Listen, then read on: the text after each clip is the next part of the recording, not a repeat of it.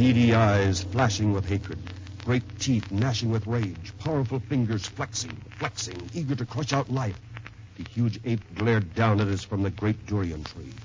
How were we to dislodge him from his perch and bring him back alive? That is the story of Giant Jungle Man.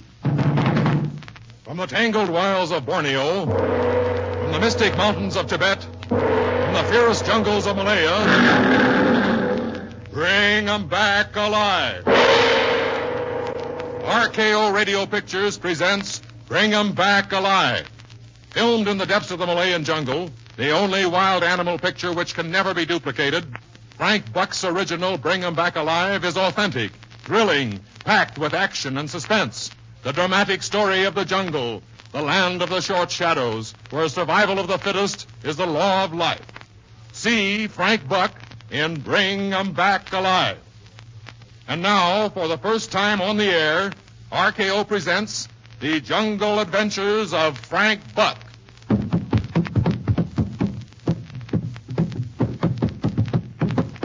The jungles of Sumatra, where I went on an expedition shortly after filming the motion picture Bring 'em Back Alive, are as thick and dark and beautiful as any in the world.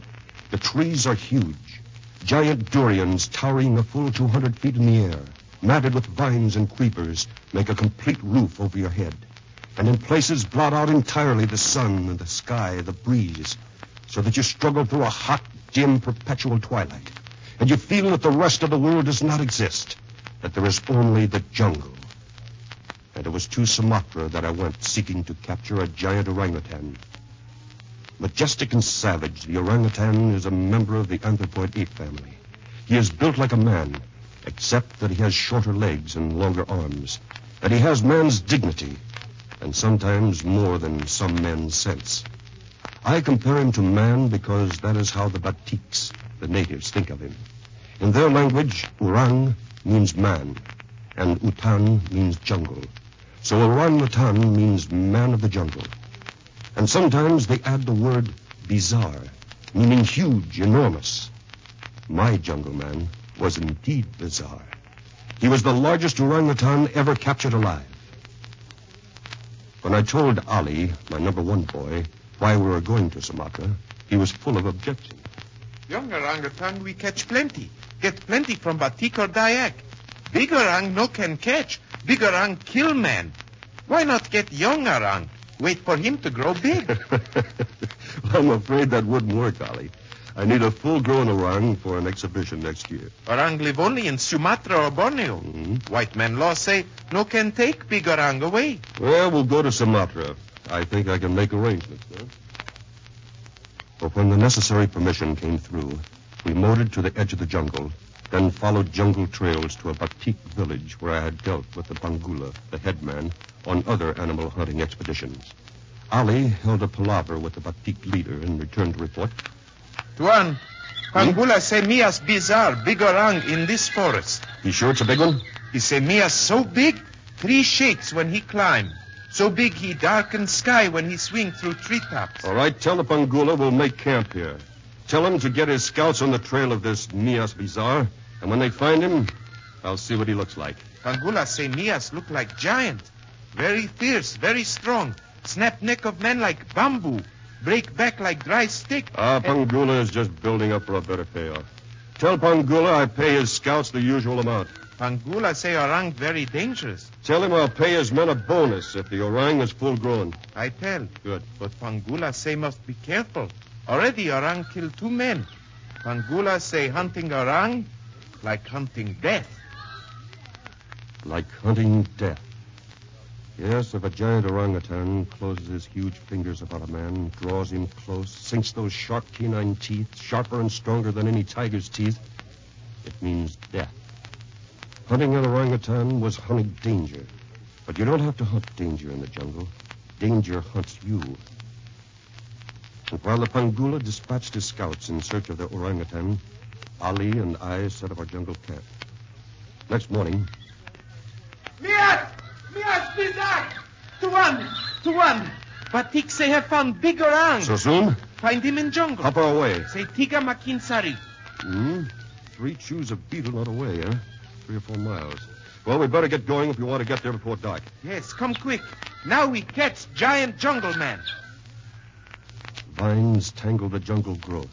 Ali and the batiks chopped our way with parangs, strong jungle knives. And the trees arched overhead, shutting off the sun. The air was heavy, humid. Myriad insects and flies swarmed about our faces. Leeches clung to the damp underbrush, attached themselves to our skin. Orchids bloomed and rotted in the tree forks. And all about us, the voices of the jungle chattered and hummed and cried. Silent only when death walked. Tuan, better we rest some, huh? How much farther, Ali? Not far, but Arang keep moving on. Batiks trail him. We plugged on. Sweat beaded our faces, drenched our clothes. We fought our way through slime and muck, while up ahead our quarry swung along lightly in the cool treetops. At last we heard the voices of the scouts, and finally we came out into a wooded area where the undergrowth was not so thick. The batiks were surrounding a giant durian tree, and high in its branches the orangutan perched, staring at the queer creatures on the ground, as men stare at animals in a zoo. Eyes bright in a wide, flat face like black leather. Sandy reddish hair dripping from his long arms like Spanish moss from a southern oak. Mias Bizarre, enormous jungle man.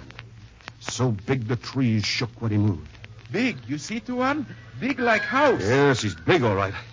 It's a good thing we made that cage as big as we did. Cage big enough, but get Arang in cage. That's big job, too. Yeah, this is a good spot to try. The other trees around him are small.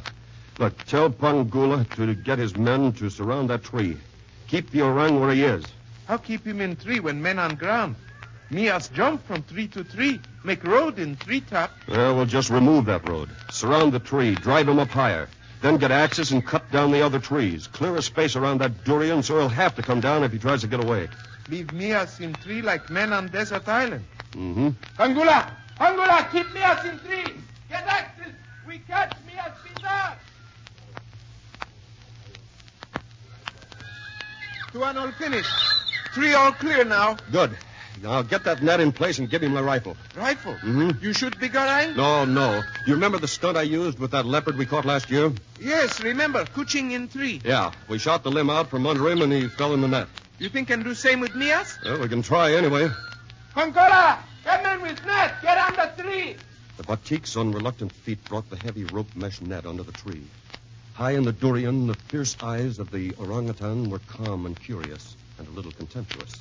But the eyes of the batiks were anything but calm. They showed white with fear as trembling hands supported the net. Ali handed me my rifle. Limb not too big.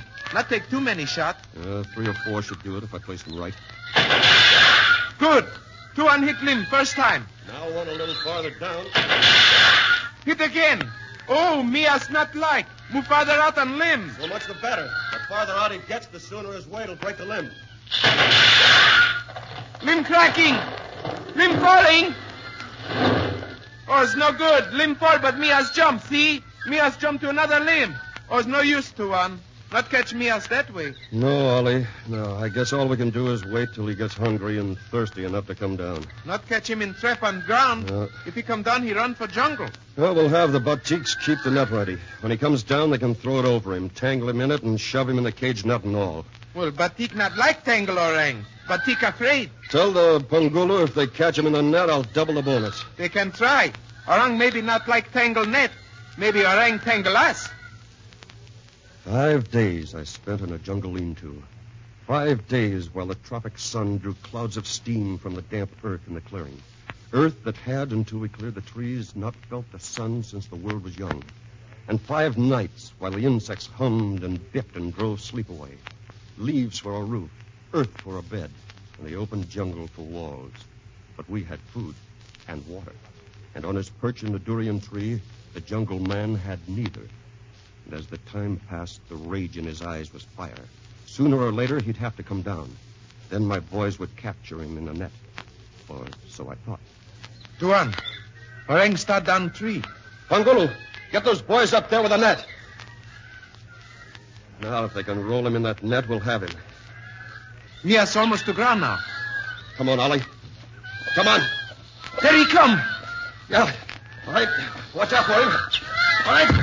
Get the net over him, quick! Come on, get the net over him!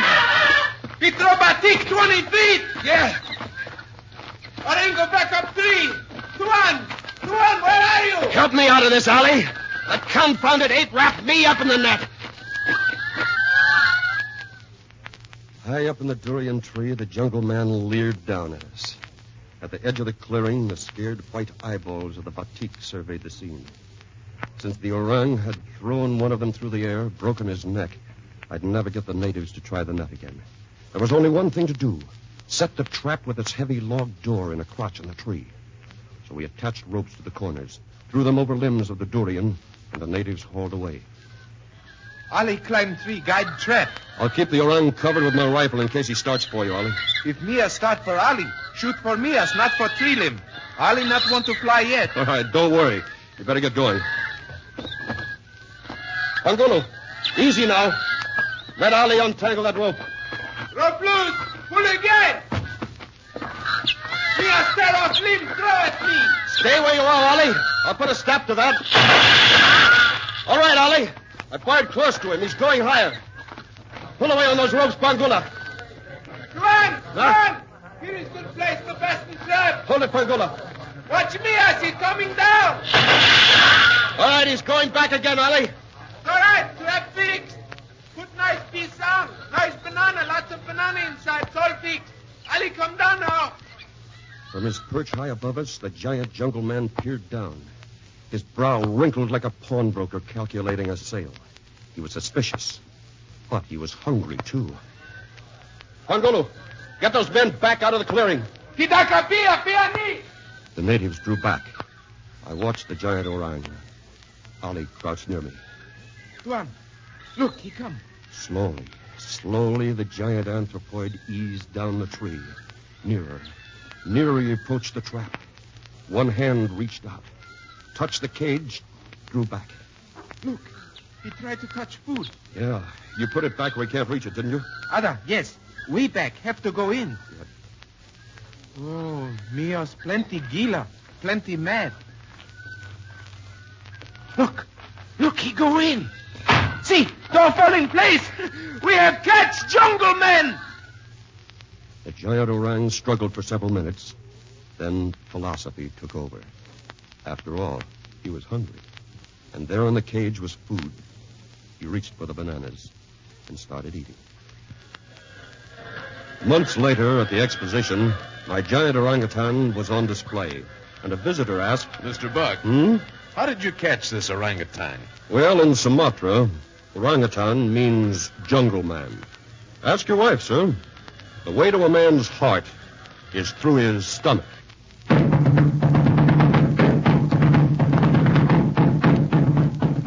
Killers of the jungle.